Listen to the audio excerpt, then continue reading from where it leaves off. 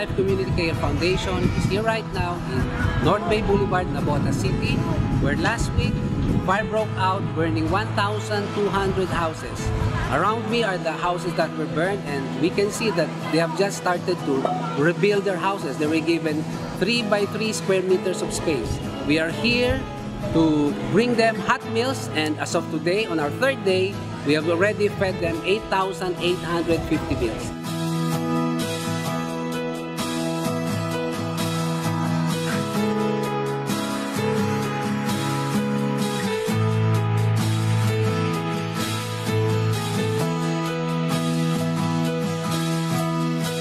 Unang-una, nagpapasalamat po tayo sa New Life Community Care Foundation dun sa mga ilang araw na nagpakain, nagpa-feeding dito sa mga affected families po natin. Very organized po kayo, and nakita po natin yung truck po natin na it can cook rice faster than usual, pati yung ulam. And may grupo na po, may volunteers, and alam po natin kung paano gagawin.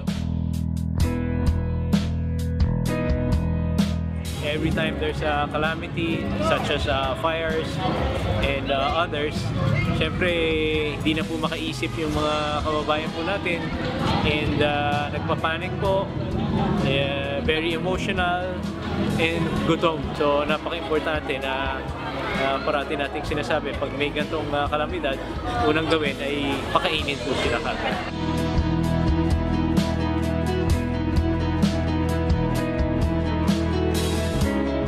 This is only possible, New Life, because of your generous giving. Where our food truck goes, you go. Thank you.